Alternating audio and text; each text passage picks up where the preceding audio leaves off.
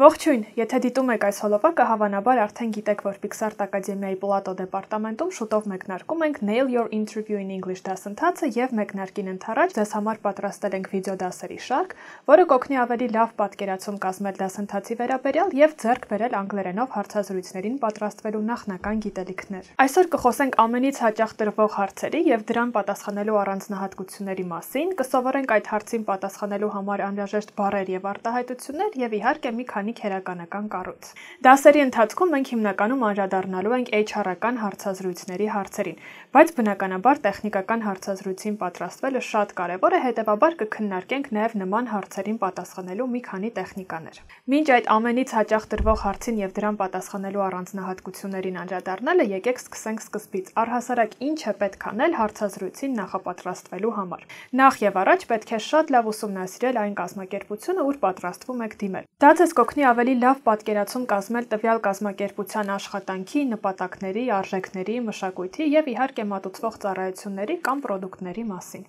Շատ կարևոր է նաև ձեր հոգեբանական պատրաստվածությունը հարցազրույցից առաջ, որը մեծապես ազդելու է նաև ձեր պատասխանների վրա։ Դասընթացի շրջանակներում կսովորենք ու կկիրառենք մի քանի պրակտիկ վարժություն, որոնք ձեզ կօգնեն մեղմել սթրեսն ու լարվածությունը։ Շատ կարևոր է, որ պատրաստ լինեք պատասխանելու ձեր CV-ին կամ ռեզյումեին վերաբերող ցանկացած հարցի, որովհետև ձեր կրթությունը եւ փորձը կարող է նման լինել շատ այլ թեկնածուների կրթությանն ու փորձին, եւ հարցազրույցավարը հարցերի միջոցով փորձելու է հասկանալ, թե ինչով եք դուք տարբերվում։ Այնպես որ պատրաստ եղեք ավելի կոնկրետ ու սպეციფიկ պատասխաններ տալուն եւ կարեւոր է, որ ձեր պատասխանները առնչություն ունենան այն աշխատանքի հետ, որին պատրաստվում եք դիմել։ Practice makes perfect արտահայտությունը համոզված եմ շատերից ծանոթ է եւ այս դեպքում այն նույնպես աշխատում է։ Սակայն շատ կարեւոր է հիշել, որ practice ասելով նկատի ունենք ոչ թե անգիր արեք ձեր պատասխանները, այլ պատրաստվեք ընդհանուր հարցազրույցի process-ին, վերհիշելով ձեր աշխատանքային փորձը, տարբեր իրավիճակներ, որոնք կարող են առնչություն ունենալ արդեն հաջորդ աշխատանքի հետ, եւ իհարկե աշխատեք ձեր հաղորդակցման հմտություններն ու անգլերենի մակարդակը բարելավելու ուղղությամբ։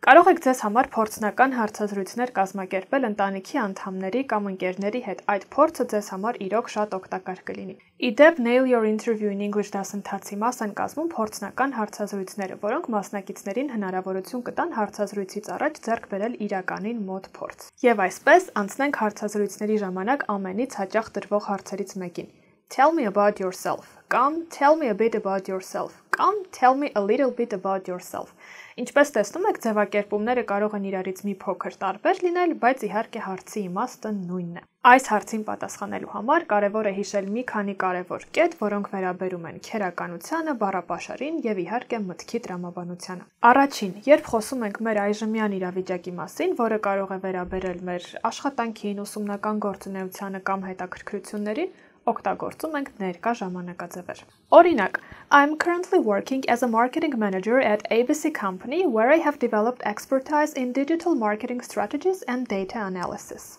Այս նախադասության մեջ օգտագործեցինք երկու ներկա ժամանակ։ Առաջին հատվածում օգտագործեցինք present continuous եւ երկրորդ հատվածում օգտագործեցինք present perfect։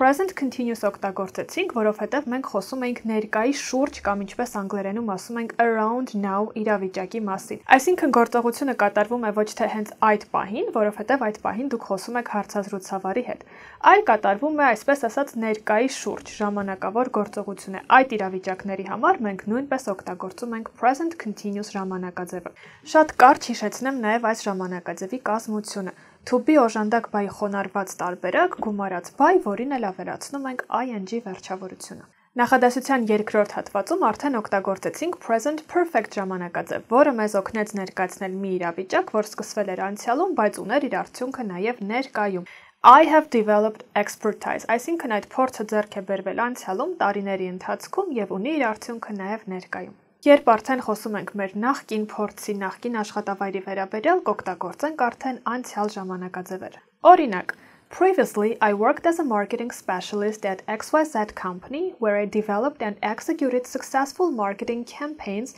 that increased brand awareness and sales. Այստեղ արդեն օգտագործեցինք past simple ժամանակաձևը, որը կազմելու համար բային ավելացնում ենք id վերջավորությունը։ Սա կանոնավոր բայերի դեպքում չենք մոռանում իհարկե նաև անկանոն բայերի մասին, որոնք պետք է սովորել եւ կիրառել։ Այս հարցին պատասխանելիս շատ կարևոր է ձեր խոսքում կիրառել action verbs, որոնք ձեր պատասխանը կդարձնեն ավելի համոզիչ եւ վստահ։ Ներկայացնեմ այդպիսի բայերի մի քանի օրինակ։ develop, զարգացնել, create, ստեղծել,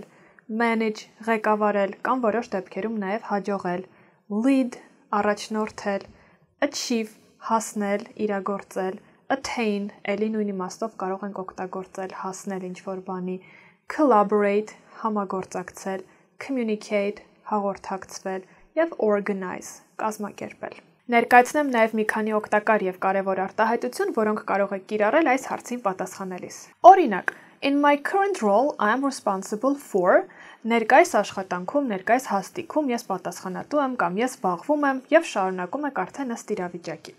Կամ նույն արտահայտությունը կարող ենք օգտագործել նաև անցյալով, որը կվերաբերի արդեն մեր նախորդ աշխատավայրին։ In my previous role, I was responsible for։ Մեկ այլ գեղեցիկ արտահայտություն, որը կօգտագործենք, երբ խոսում ենք մեր ձեռքբերումների մասին։ One of my greatest accomplishments was կամ one of my greatest accomplishments is։ Առաջին դեպքում խոսեցինք անցյալով, երկրորդ դեպքում խոսեցինք ներկայով։ Մեր մասին պատմելիս բնականաբար խոսում ենք նաև ունեցած փորձառության մասին։ Այս նախադասությունը կսկսենք հետևյալ կերպ. I have experience in և կնշենք արդեն կոնկրետ ոլորտը կամ ինչ-որ գործողություններ։ Հմտությունների մասին խոսելիս նախադասությունը կարող ենք սկսել հետևյալ կերպ. I am skilled in։ Այս դեպքում կհաջորդի կամ որևէ գոյական կամ գործողություն by ing վերջավորությամբ, օրինակ I am skilled in making presentations կամ I am skilled in handling social situations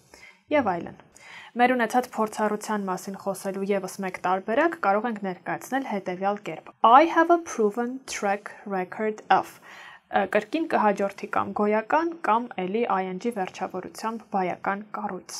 Մեր թե անձնական, թե աշխատանքային հետաքրքրությունների մասին կարող ենք խոսել հետևյալ արտահայտությամբ. I am passionate about։ Օրինակ, I am passionate about reading science fiction books. I have a strong background in։ Այս արտահայտությունը կօգտագործենք, երբ խոսում ենք մեր ունեցած շատ լավ հիմքի մասին, որը սովորաբար վերաբերում է կրթությանը։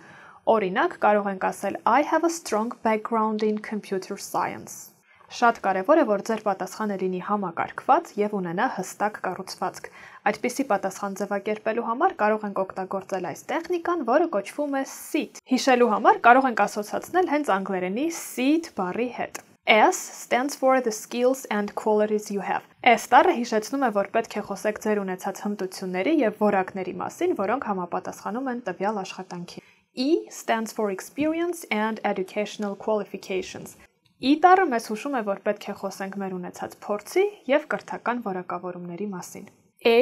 stands for an achievement։ A տառը մեզ հիշեցնում է, որ պետք է խոսենք մեր ունեցած ձեռքբերումներից մեկի մասին։ And T stands for the type of person you are։ Այսինքն խոսում եք այն մասին, թե ինչ տեսակի մարդ եք և ինչ ներդրում կարող եք ունենալ այդ դերում։ Ներկայացնեմ նաև մի քանի բառ, որ կարող եք օգտագործել ձեր պատասխանի այս հատվածում, եթե իհարկե այդ բառերը ձեզ իրոք համապատասխանում են։ Enthusiastic, եռանդուն, collaborator, համագործակցող, industrious, աշխատասեր, problem solver, խնդիրներ լուծող, completer, finisher, գործը ավարտին հասցնող, self-disciplined, ինքնակարգապահ կամ ինքնակազմակերպվող և այլն։ Հիշեք նաև, որ այս հարցի պատասխանը պետք է լինի հնարավորինս հակիրճ և ուղղակիորեն կապված լինի այն հաստիքի հետ, որին դուք դիմում եք։ Պետք չէ ներառել այնպիսի ավելորդ մանրամասներ կամ դետալներ, որոնք առնչություն չունեն ձեր ապագա աշխատանքի հետ։ Եթե ունեք հարցեր կապված անգլերենով հարցազրույցների հետ, կարող եք թողնել մեկնաբանություններում։